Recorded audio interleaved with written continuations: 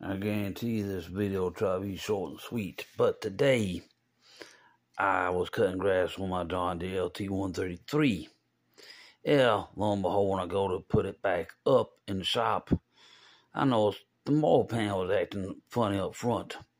I'm like, what the fool? I check everything.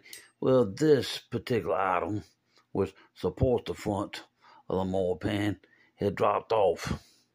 I'm like, oh, great. Now I got to go back and search the area where I've been cutting and find it. Luckily, I found it, because otherwise I'd have to go back to Amazon and order this part. And it ain't cheap, people. It ain't cheap.